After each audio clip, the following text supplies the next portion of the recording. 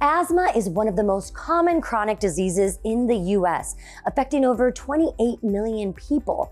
But its impact varies widely among communities. Environmental and social conditions can affect how well people are able to manage their asthma. And where you live can make managing asthma much more challenging. The Asthma and Allergy Foundation of America, or AAFA, studies this in its annual Asthma Capitals report. The report identifies the most challenging places to live in the US when you have asthma. AAFA analyzes asthma data across the US and ranks the 100 largest metro areas in the lower 48 states based on asthma rates, asthma-related emergency department visits, and deaths due to asthma. This year, Detroit, Michigan tops the list as the most challenging city to live with asthma, with higher than average asthma prevalence and a troubling number of asthma-related deaths.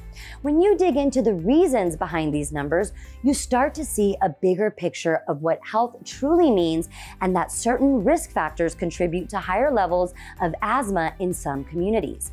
Clean air, access to healthcare, affordable insurance, poverty, and even local weather are more than just environmental or social factors. They are the foundation of daily life. When access to care and services is limited or out of reach, the consequences add up. Delayed treatment, preventable emergency visits, and unnecessary hospital stays. Children lose valuable learning time when they miss school, and adults risk job stability and financial strain when they miss work. People who have affordable and accessible healthcare, clean air, and economic stability have a greater chance of managing and controlling their asthma.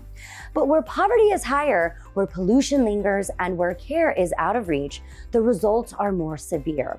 The Asthma Capitals report shines a light on these realities to push for solutions, healthier communities, better access to care, and a fair chance for people to breathe a little easier.